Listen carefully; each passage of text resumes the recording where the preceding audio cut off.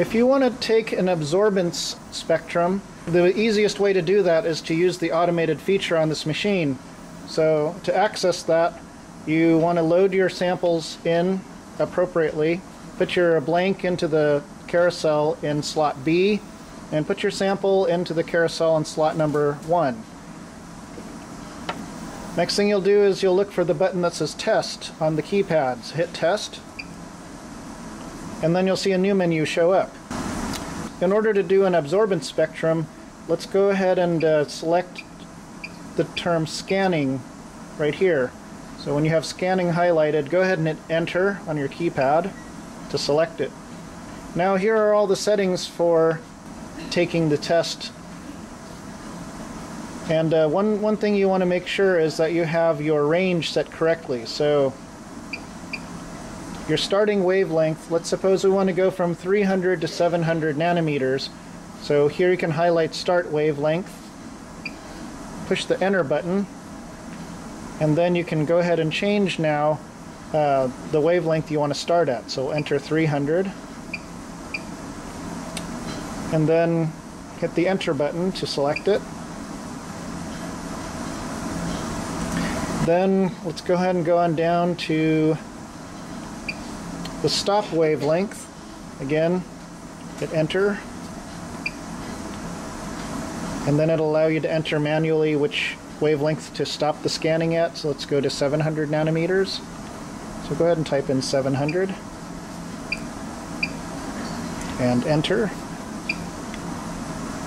You should see the changes reflect on the screen. So now it reads 300 to 700 nanometers.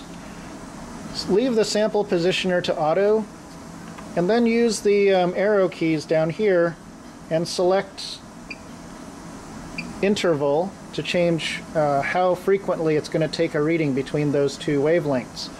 So here, after you hit Enter, you'll be able to make a choice between anywhere from 0.1 nanometers to 5 nanometers in interval. So I'm just going to go ahead and select 1 or 2 nanometers, which is more than enough resolution for determining which wavelength is going to get the best absorbance. So hit Enter to confirm it. And then once everything is set, you don't need to worry about the last 3 settings. Go ahead and hit Run Test.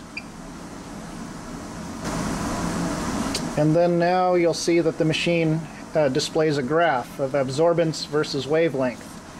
So now what you want to do is make sure that your blank is in position and push Collect Baseline to calibrate the machine at every wavelength. So just go ahead and push that button with the blank in place. Okay, so now the machine has been calibrated at every wavelength. The next thing we want to do is, we'll take a look over here. The machine has automatically selected cell number 1 after the blank has been used. And now all we need to do to measure absorbance spectrum is to hit Measure Sample. So hit this button right here.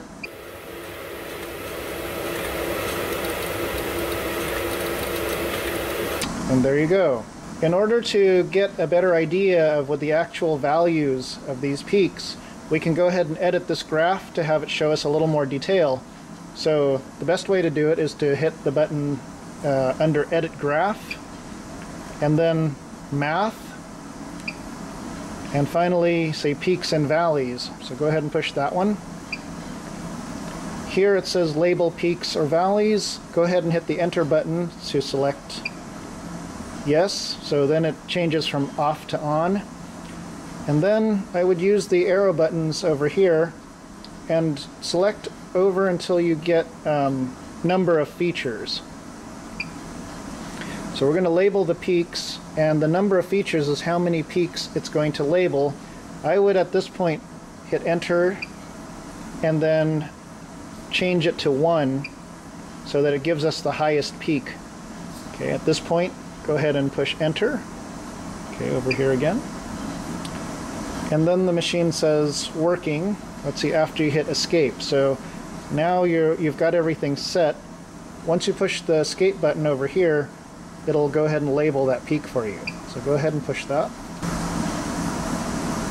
Okay, so now you can see there on top of the peak, it says that our wavelength at which we get the best absorbance is 524 nanometers, and it returns an absorbance value of 2.518. When finished taking readings of the absorbance spectrum, you can return to the regular functioning of the machine by simply hitting the escape button.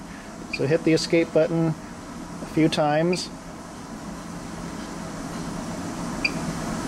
and you'll see the screen go back one level to the parameters of taking the absorbance spectrum.